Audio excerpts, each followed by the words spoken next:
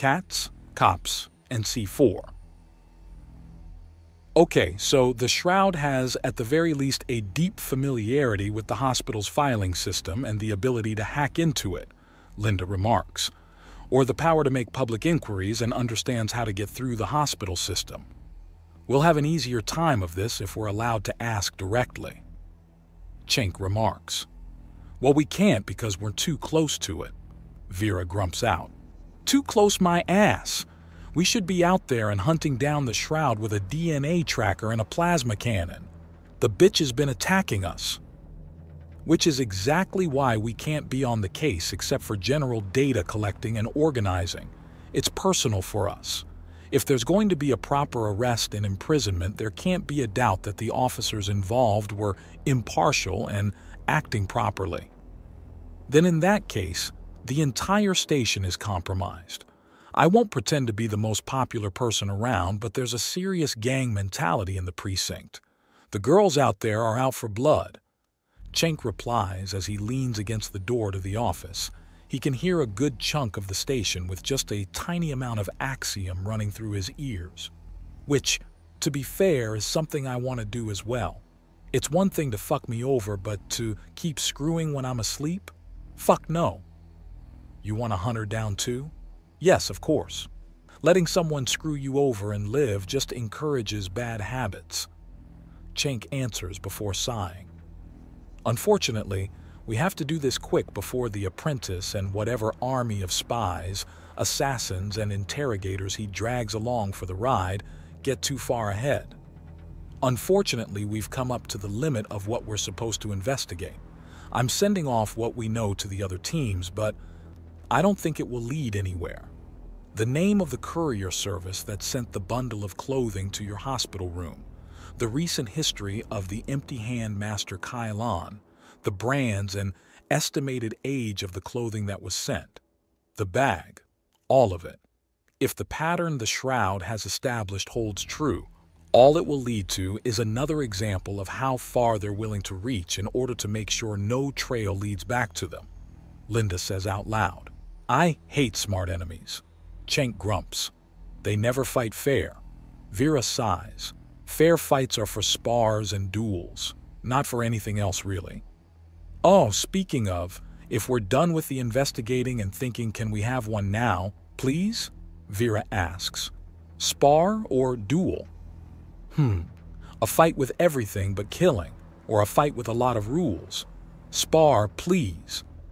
So which one is the spar? Cenk asks in a teasing tone. Everything but killing. No maiming, Linda snaps, and they have received my messages. Good. That means I can referee you fools and stop myself from becoming a widow before things are officiated and legal. Linda remarks and Cenk pauses. Is something wrong? I think we should do something about that. I understand that there's usually not too much ceremony involved, but the fact you two were kicked out of the hospital room is nothing short of appalling. Oh? You want things nice and legal with this takra? Vera coos. I accept. As first wife, I will ensure that anyone that wants into the family will. I think I should take that duty. I don't think that a roving band of reformed pirates and mercenaries would be the best thing to bring into our family, Linda replies. And Cenk can't help but think of just how much of the undaunted have been married to pirates and mercenaries. Oh? What makes you think that? Vera, do you really want to be the one that any request from my hand goes to? Every single time? No matter how stupid or short-sighted or just plain boring? Cenk asks, and Vera pauses, and there's a moment where she thinks, can I be the one that fights off the girls that don't like hearing a no? Vera asks. Yes, Linda replies, and Vera's grin returns in full. Good. I don't have to maim you then. Come on, hubby.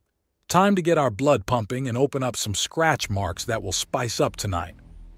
Vera cheers as she rushes over to Cenk and grabs him before throwing him over her shoulder and pausing. The hard breastplate makes this less fun. I'd take it off, but do we really want a show in the middle of the station? Cenk asks in a teasing tone. Vera's purr says, yes she does. Linda sighs as she follows Vera, all but skipping as she carries Cenk all the way to the small gym inside the precinct. There's a sparring circle inside it, and Vera tosses off her outer clothing to show just the skin-tight green and white bodysuit that she normally has underneath her mantle and cape. Cenk removes his jacket, his holster, and gun. His button-up shirt is removed to reveal a hardened breastplate underneath. Under that, he has another tri-tight weave shirt. A trinity of knives are untucked from various spaces. 2 more pistols from special hidden pockets, 2 magazines per pistol, 2 frag grenades, a smoke bomb, 3 flash bombs, and a puck of thermite are all set down. He then puts the detonator for the thermite into the jacket pocket and away from the puck. His boots are revealed to be armored greaves, and he reaches in to show that they have a blade that can emerge out of them as he sets them aside. "Anything else?" Linda demands in shock. "Hang on," Cenk says as he starts reaching into his pants. "I know you're skilled with it, but I don't think that counts as a—" Vera starts to tease him only to taper off when he pulls out a grenade launcher that has a half-dozen grenades clipped to the side. "But the bulge, it— Specialist Barnabas, is there something you'd like to tell us?" Chief Bowman asks as she enters the room and sees the massive mound of armor and weapons he's setting down. Well, is this a human thing?" she asks. "I think it's more a highly trained soldier thing. I got my ass kicked and woke up before realizing I wasn't safe. The guns make me feel safer." "They're almost all chemical-propelled kinetics, aren't they?" Chief Bowman asks. "Yes. The laser and plasma in the bundle are safely secured in a locked case and registered to both myself and the Undaunted," Cenk says, and she sighs. "Technically legal. I wish it was more than just technical, though. I don't want to hear about so much as a single bullet from those weapons being anywhere but inside the weapon while they are in this station. Our shooting range does not have the proper reinforcement for kinetics, and I'm not allowing those weapons in any spar," she says. "Oh, don't worry, I'm removing them for a reason. It's a reflex for me to grab one, so I'm disarming it before I do. I don't want to actually hurt Vera. Well, outside how she would want to be hurt at any rate. I don't want to hear it. Sweet ancestors, I hear too much about my officers' love lives, as is without getting it straight from the source. But I'm a good lover, I swear. None of that. I'm married. I have daughters. I have sons. I am not playing that game with an oversized, overtrained, bloodthirsty child soldier. Is there a way for me to protest being called a child without sounding childish?" Cenk asks, and he can almost hear the chief's suppressed laugh as she realizes he's only protesting the child remark. If there was one, that was it. Chief Bowman allows as she walks over to sit on a nearby incliner bench. It's currently level. "I'm on break, so I suppose I have to use it to make sure you pups don't break each other." "Hear that? We're not allowed to break each other," Vera taunts Cenk as she stretches and shows off how flexible she is. "Such a pity? That's half the fun." "We'll have to make our own fun then," Cenk replies, bouncing on his feet as he cracks his joints and gives his limbs a bit of a shake to loosen them up first. "How did I get involved with 2 complete lunatics?" Linda jokingly moans to the side and Chief Bowman snorts. "It could be worse. One of my sister's wives is a Muffy's, and I've grown outright immune to static discharge waking me up in the middle of the night. The woman's cuddly, but static is a problem when fur and wool meet." Chief Bowman notes. "Fair enough. All right. This is just to burn off some excess energy. So we're going for pins or a joint lock. No spilling blood, no breaking bones, and for goodness sakes, no stripping the other naked. No Cenk. I don't care that you're halfway there with that shirt of yours off. Your pants are staying on while in the station," Linda directs them. "Yes, very true. No sex in station, please," Chief Bowman calls out. Vera huffs in annoyance. "Then what's the point even?" she asks, and Cenk just looks upwards as if searching for answers. That's when Vera outright pounces on him. Unfortunately for her, he's got about 130 pounds of raw muscle and bone on her, damn near twice her body weight. And seeing as how she hadn't used any axiom, it makes the pouncing more akin to trying to tackle a brick wall. Perhaps less so, as a brick wall can't absorb the hit anywhere near as well than straighten up to toss you back. Might want to use the space magic there, little lady. Cenk teases, and Vera gives him a very put-out look. Then her entire form shifts and twists, far faster than he's used to, and a pair of gigantic paws slam into his shoulders, and he's suddenly on the ground and looking into the face of a saber-toothed cat about the size of a small bus. The rumbling purr from the gigantic monster lets him know she's completely in control, closely followed by the barbed lick that, while harmless, still makes him feel like his face is about to be ripped off. So, I'd say they're about even. Chief Bowman remarks in an amused tone as Cenk wiggles out from under the big cat and she bats at him a few times, never unsheathing her paws, but a cat is still a fast, muscled beast of an animal, and with incredible reflexes to boot. There's a sound that would be a playful meow if it didn't come from a throat wide enough to stick your arm down, and Vera in her war form makes a lunge for him. He twists in and gets his palms on her snout as she tries to bat at him with her paws. He slips in next to her head and with a roll ends up on her back. She then rolls over and then tries to jump on him when he lets go to avoid being crushed. I'm not sure if this is a deadly spar or a silly game between two overgrown children, Chief Bowman notes.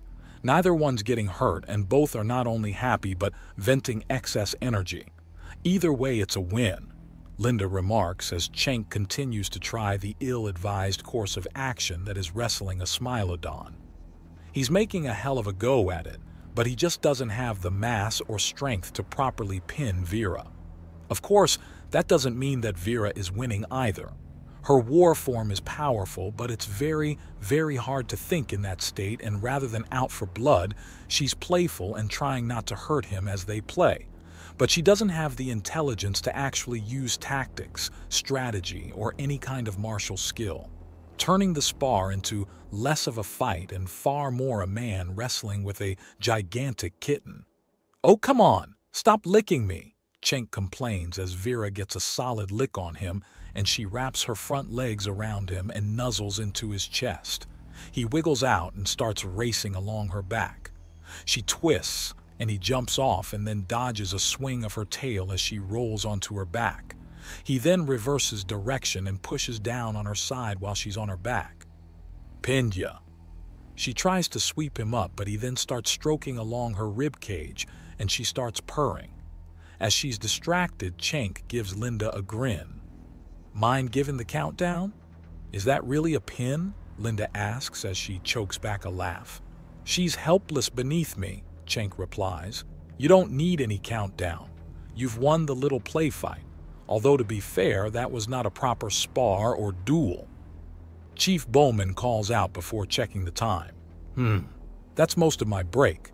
"Ah well, this was more calming than shooting at some cathartic hollow targets anyway."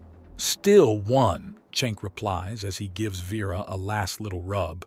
He then takes a couple of steps so he can reach her ear and whisper into it, "Change back. I won." The transformed Takra pauses and shifts upright. Then she changes back, stark naked, and quickly gathers up her now automatically repaired body stocking. It slips on fast. "Hey, that wasn't fair. Taking advantage of a poor woman's softer side." "Too bad. You know we're not enemies, so you don't see an enemy in war form, which means playtime," he teases. "Not fair." Vera pouts with her arms crossed. "Too bad," Cenk says, wrapping his arms around her and giving her a gentle squeeze. "That's not fair either," she says, nuzzling back into him.